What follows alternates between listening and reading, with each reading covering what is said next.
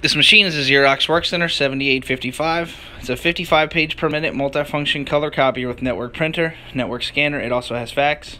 It has 5 paper trays, 4 in the front plus the bypass on the left. Comes with the upgraded stapling finisher. Meter on this machine reads only 27,000 total color copies and 369,000 total black and white, as you can see here on our counter.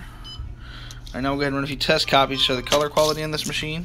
Here's our color copy test chart, and we'll just go ahead and run 2 color copies.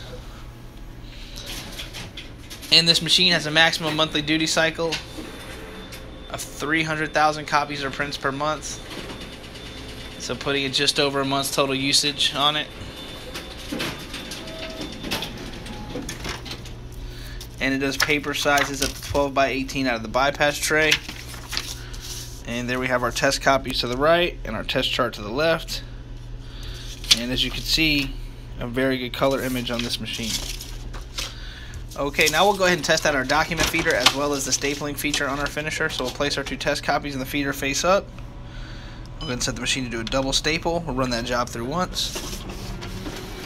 Alright, there goes our feeder working properly. And this machine also has the duplexing feature. This feature allows us to do double-sided copies or prints. And once again has 27,000 total color copies and 369,000 total black and white.